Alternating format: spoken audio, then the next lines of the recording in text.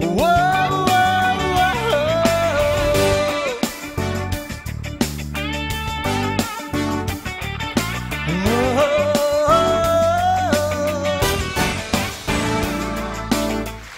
And let's give the Lord Jesus a wonderful round of applause. My dear friends, you are doing great, right? In the name of Jesus, you who are here in church, you who are watching us in RIT all over the country and in other television channels, today is going to be a day of a lot of blessings in the name of Jesus. And you can be sure of it. God really has something very big to do in your wonderful life. We have been in campaigns overseas, and God has blessed us as usual and within our country as well. And you who needs the grace of God, there's really no secret, there's no mystery. The key is paying attention to what God is going to enliven in His Word, and He is going to enliven a lot. And then you must believe in it. Believe in what He says and take hold of it. Because when we pray, if you are in the faith, God will certainly bless you in the name of the Lord Jesus. And speaking of which, to already warm up our faith, let's see a person who was truly blessed in one of my services, shall we? Natalia, what has God done? Around 2 years ago, I woke up and my eye was completely blurry. Then I went to the doctor, a retinologist. He said, look, we're going to do some tests, and they came back saying because of my diabetes, they showed that the optical nerve was completely atrophied. I believed now, and now over there, they're not blurred anymore. Now during the prayer. Is it clear now? Now it's clear. That's great. Let's applaud Jesus. That's beautiful. If I cover this eye, I can see the camera normally now. Before I couldn't see it. I saw it all black in the middle and just saw the edge, But then Dr. Suarez prayed. I trusted in it. I believed in the Word. And now, thank God, my eye is clear. Well, what is it really good in all of this? The Word of our God, which never fails. It's that Word that Jesus gave us, and He told us, if you believe, you will see the glory of God. Well, Dr. Suarez, but how does it happen? I don't know it either, but I know it does, and it does a lot. There have been some services when we have said that the prayer, almost everyone has been healed. And speaking of blessing, we still have another person who was blessed. Roll this testimony, shall you, in the name of the Lord. Eduardo, what was your problem? At the beginning of the week, I lifted a heavy weight unnecessarily, and I started feeling pain and numbness from the waist down, and I've had trouble sitting down and walking, and even my wife was... And was it still numb? Yes, it was. How were you walking, Eduardo? I was dragging my feet. 2 workers came here to help me. They were helping me walk to the church, and I couldn't even walk properly. I had trouble walking. Now walk normally, Eduardo. Look at that, folks. Doesn't Jesus deserve a round of applause, folks?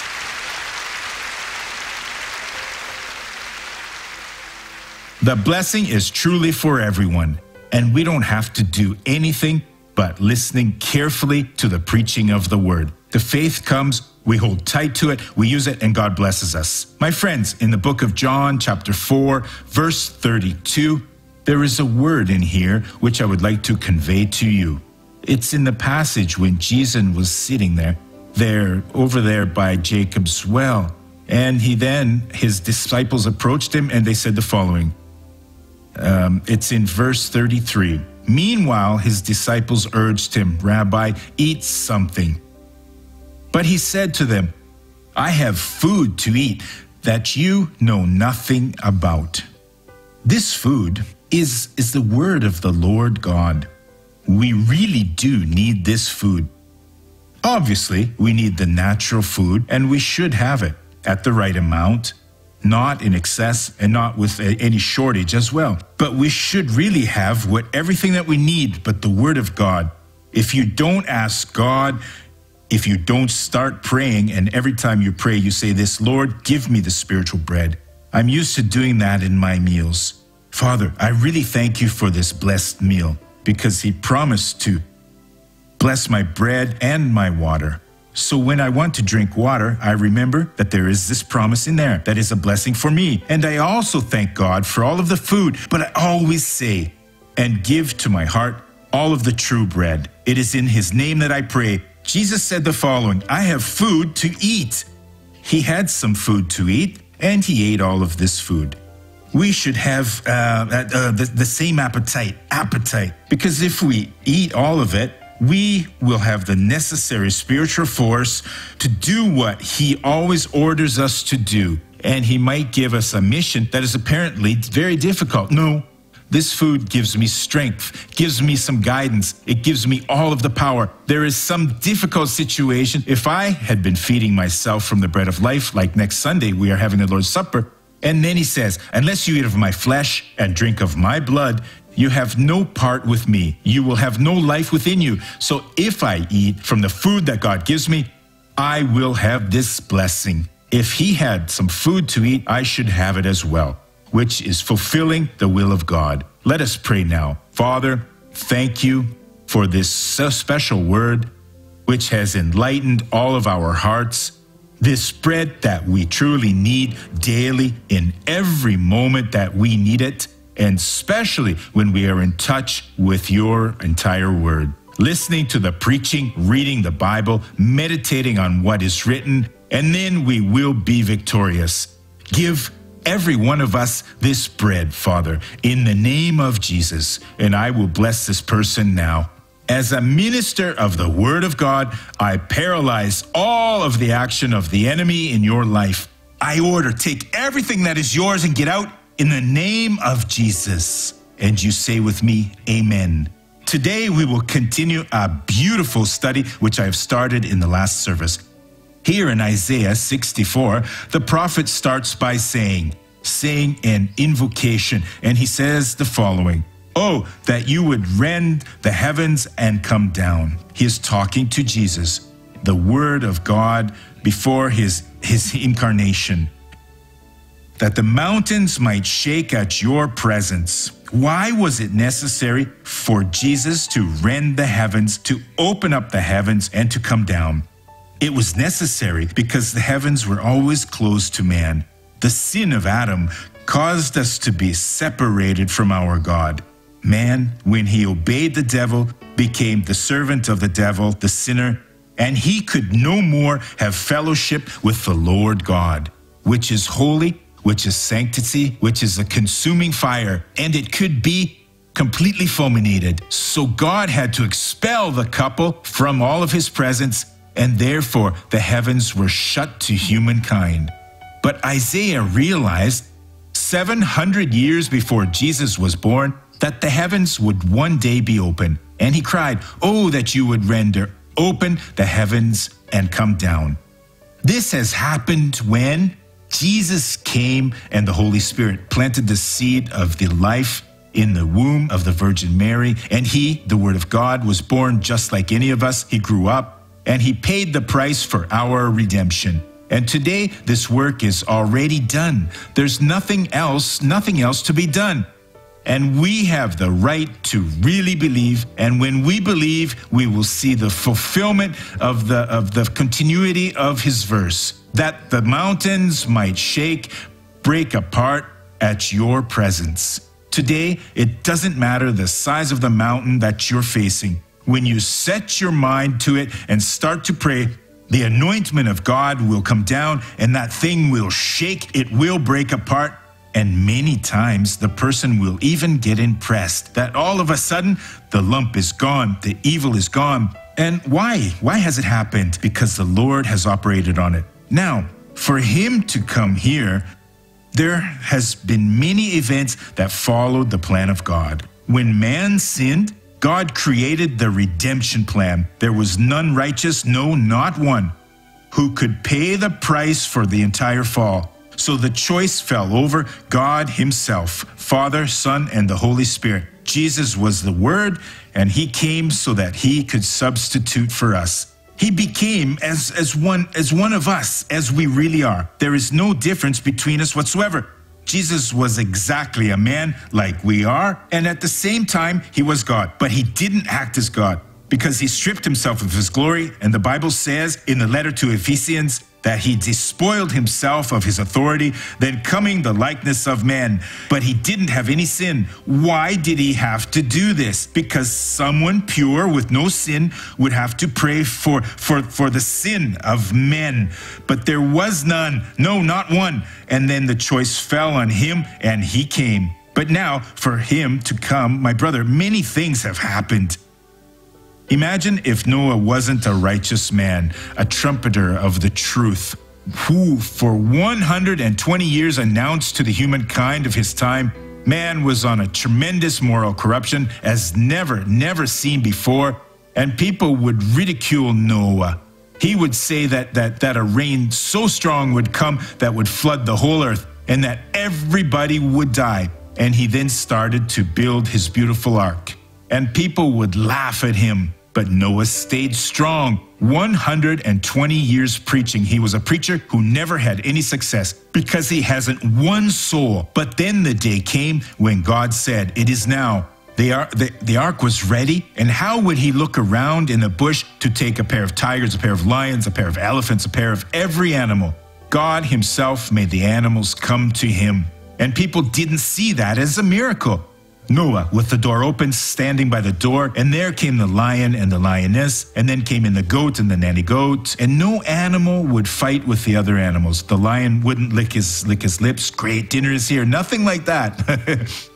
God took away the appetite of the beast. They were all there, and each one of them found its own spot, and they stayed all that time in the beautiful ark. It rained, and then yes, it began to flood. They started to ask to get in, but that wasn't possible anymore. The ark floated and went about floating. They say it stopped over the Mount Ararat in Turkey, but I don't know about this part in there. Yeah, the Bible says that. I don't know if it's there or exactly how it is and what happened. But then the plan of God was fulfilled. Everybody died. But what if Noah hadn't been faithful? If Abraham had never really left his people, because everybody was an idolater, using all sorts of witchcraft, and sought the living God until he heard the voice of God, "Get out of your country, from your family, and go to a land that I will show you." The coming of our Savior would not have happened, because it would have to come by order of God and come from Abraham, the seed. And Abraham's wife was barren, but he had to pray and pray. But how could it be if God's plan and my wife doesn't have a child? When she already was nearing the age of 80 and she had no baby, she said, "Abraham, take my slave here, my servant here, Hagar, and have an affair with her, and her child will be mine." And Abraham obeyed her, and God said, "That's not right. This is not my plan. The seed has to come from you and her." But how? At the age of 90, she was a mother, and Abraham was 100 years old when he was a father. And then Isaac was born. Isaac got married when he was 40, and his wife was also barren. But what a trial. Well, if they're servants of God, why doesn't God heal them? Don't be stubborn. Don't be fastidious with God. Why don't you do this? Why don't you do that? God, show me your will. Because sometimes things might happen that if they didn't, we wouldn't ever do his will.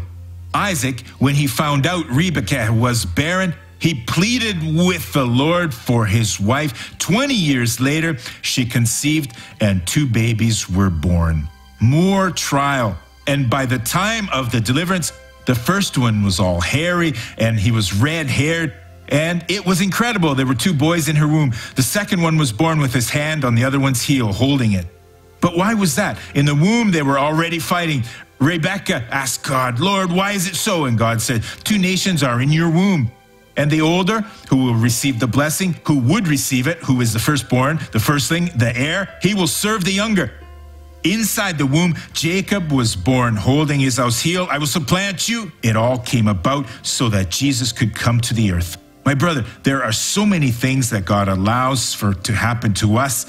I remember when I was 13, I was telling it on this trip to a pastor. I said to my grandfather, I said, "Grandpa, give me some land to plant some corn because I need to prepare my future." I was 13. And my grandpa took some land and he said, "You use the hoe, you have to use the hoe. Seeing as you are not very strong yet, this will be enough for you." I worked there for over a week, cleaning the earth, working the hoe. Since I was little, I was used to doing it. I planted the corn. And "Grandpa, how much is it going to come to?" "Well, if the weather is good, it's this much. Then I can sell it next year. I'll be stronger." I'll ask for more land. When I'm 15, I'll almost be a man. I'll ask for even more. And then I'll be saving all of this money. When I'm 18, I'll be able to afford my own land. That was my plan. But my brother, we had such a drought, a dreadful drought. And I was a servant of Jesus. I prayed, God bless me. I remember Elijah in the Bible. I remembered that he prayed and the sky was totally clear. But a cloud as small as a man's hand appeared. And one day appeared on the west side, and there was rain coming to my town. That's where it comes from, the good rain. And I said, look, today it's going to rain. And the rain clouds came, my brother. The sky was overcast. It was all dark. It was so dark. There were so many lightnings that I was praising God. But soon after that, it was all gone, and it never rained a single droplet. And I prayed, and I asked God. I cried out to him. Well, it rained nearly nothing. The corn stalks were this short. My father asked, are you going to harvest it? And I said, give them to the pigs.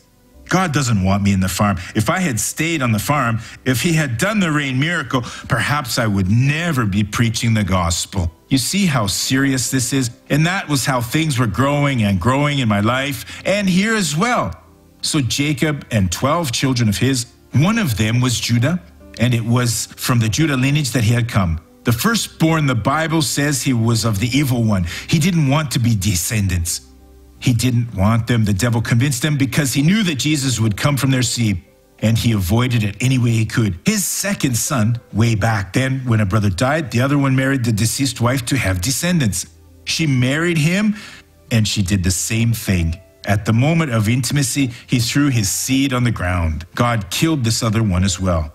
And then Judah said, my daughter-in-law, wait, because there is a little one, but he'll grow up and he will be your husband. And when the young boy grew up, Judah forgot about it. The girl, she had to pretend to be a prostitute. Judah was a widower to have an affair with him. You can read the Bible. This is serious. And she then said, what will you give me? I will send you a young goat, but will you give me a pledge for it? I'll give you my staff and whatnot. And she kept them. And later, to prove it, who was the prostitute who was with him? If I'm not a prostitute, the staff is here. Look, my daughter-in-law. See where Jesus came from? But Jesus had to be born this way. There was so many things that they went through, which he have to go through. When I see this in the Bible, I have to think, my God, to fulfill your plan, you depended on man who is flawed, man who is selfish, man who consecrated men. You guarded them and you've made it. And I think to myself, I have to be the kind of person who doesn't get in the way of the plans of God for the lives of millions of people. Today, our show is aired to around 100 different nations. We are in places you can't even imagine, winning people over to Jesus, where it is forbidden to preach the word of God. But one day, this will all be over because the heavens were already sent. They were open. And today we have the right to go in there to ask, and we're following the plan of God. Find out what is the plan of God in your life. Listen to what God has been speaking to your heart and then do it. Don't leave it aside. Otherwise, you can be considered like the two sons of Judah, who were and Onan, who were very evil, and God killed them. Or you may be just considered as many others who have already left the plan of God, and if God hadn't been so careful, Jesus wouldn't have been born, and we would have been totally lost. Well, Dr. Swatis, why should I care about someone who's in some far nation? Don't do this. It could have been us over there, and someone would be doing the work of our God. God has this plan, and he will give it to us. So, coming back to Isaiah here, Isaiah shouted, "Oh, that you would rend the heavens," and he rented it. When John the Baptist baptized him, he came out of the water, the heavens were opened. The Holy Spirit descended as a dove upon him, and the heavens never were closed again, and the Holy Spirit never went back to heavens. When he died, and he was buried, he said, "Wait for the fulfillment of the promise of the Father, which he will send in my name." By the time people were prepared, God baptized everyone with the Holy Spirit, and he is still baptizing. The heavens today are opened. Amongst humankind, many people have already stood out in all areas of human knowledge, of human understanding, but there was only one who really stood out. It was Jesus, because the heavens were open to us. Today, anybody, anywhere who prays, "Father, in the name of Jesus, I come before you," they are in the presence of God at that very moment. And when they start to serve God, to seek Him out, they receive such a very great power, so powerful that they will be able to win over all of the battles. My brother, today God is talking to all of us, with me and with you. He is showing us what we can be without what many others have already been. In the previous service, I preached verse 2, which says this: as when fire sets twigs ablaze and causes water to boil. It's necessary now, with the heavens open, that we ask God to show us the firewood, the twigs that we should cut, the promise that He will give to all of us. And we should take this promise and put it in the fire of the Holy Spirit. God, I now want all of your action. This promise in the fire it catches fires, but it doesn't burn it. It's a different fire, like the one Moses saw. This will cause the water to boil, the revelations of the Word of God. And then you, one of these days, filled with the Holy Spirit, you will be able to determine whatever you want, and God will do the work in your life. He says the following: come down to make your name known to your enemies. God wants to use me. He wants to use you to make sure His name is known through every one of us who wouldn't be nothing because of Adam's sin, but now we're important people in the plan of God. As was Noah, as was Abraham, as was Isaac, as was Jacob, as was Judah. All of the people who preceded the coming of the Lord Jesus, people from whom Jesus descends by the flesh, we will also leave our marks, all of our footprints on the work of God. Because of all the realizations we have been achieving, God wants to use all of us. The heavens are open. We should really now ask from Him that He uses us with His firewood, which is burning in the fire, warming and causing the waters to boil, the revelations of the Word. We will be used by the Lord God. We will release all of the power, and the name of the Lord will be made known to our enemies, and they will tremble, because through us He will do this and cause the nations to quake before you. God in us will make all of the power from hell to fear to tremble, and they will become desperate, because every place that the sole of our foot tread upon, God has given to us our great victory in the name of the Lord Jesus. Shall we watch the real life drama?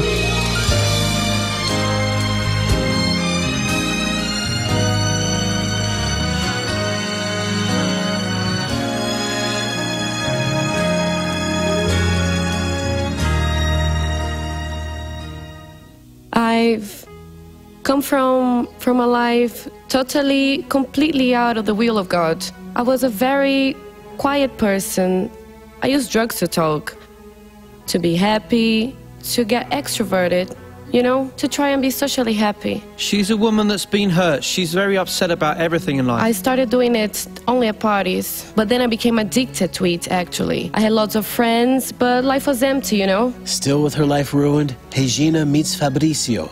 We started going out together. He soon moved in with me, and not before long, we started to fight. We would use drugs together, and after that we would certainly fight. We were together, but not actually together. There was no bond of love. And our financial life was a failure. My life was nightclubs, alcohol, drugs, and I worked long hours, but then my entire salary would go down the drain. Our money wasn't enough. We would get into debts, and we would borrow money. Fabrizio's mother takes the couple to visit the Grace of God Church.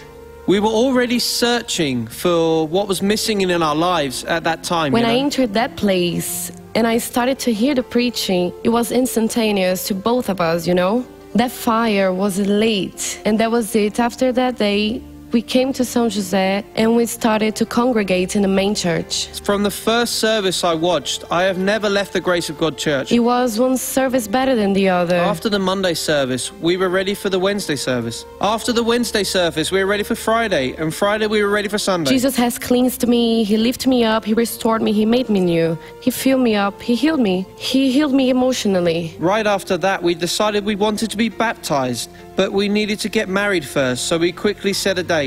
And we got married, civil marriage. We were baptized in July 2013. They feel the calling of sponsoring the work of God, and the blessings start to come. And we saw the Faith Show program and the greatness of this project of Dr. Suarez, because today we edify here. And then prosperity started to come to us very quickly. And 40 days, I think, after we got married, we bought a brand new car. And we already paid off our other car. And later on, we got another car. We already acquired a piece of land for us to build a store. We are businessmen now. We have an establishment that sells electrical supplies. We only install in high-class installments. Our lives have changed totally. They have changed financially. My husband declined some work offers because he's overloaded with work. On the first month, when we opened the store, we closed a big sale, a very good sale, something we didn't expect. And God has been blessing us day after day. And if we look back, 3 years ago, our lives were completely trashed. My mother gave me life 45 years ago, and God today has restored my life. God has made me stand up. God has given me happiness. He gave me an incredible wife. I've bonded with my children. I've bonded with my parents. He has made everything brand new. Everything that the enemy tried to take away. Today we have a blessed marriage. We are very close. Ever since Christ came into our hearts, our life has been so much better. God has redeemed us. He has created dreams and goals. He has made me new. He has taken me from the deep and He made me rise. It's love that we cannot put into words. I'm deeply grateful to God because He has chosen me. How beautiful, folks. Oh, glory to God. Now let's pray. I was in a hurry because I wanted to pray some more with you. Shall we rise now? You who are at home now. Dr. Suarez, I've been going through some very tough times, so let's talk to the one who can change any of your tough times into wonderful times. Bow your heads down. Father, we are now coming here before your presence. And we have seen today that Jesus has opened up for us, as Isaiah said, that He would rend the heavens, and He did it. It is open, Father. It cannot be closed anymore. And He said, I am the gate, and nobody will close this door. It is simply impossible. And I ask you, Father, come with your angels, with your host, to heal, to deliver, to make wonders happen, to transform these lives, to execute a perfect work. Because, Father, my faith is bound to this person's faith. And I now determine and I say to you, spirit of illness, of confusion, of turmoil, of all of the unemployment, of bankruptcy, of drugs, of prostitution, of any type of evil work, demons, get out of these people, go away. Don't stay there anymore in the name of Jesus Christ.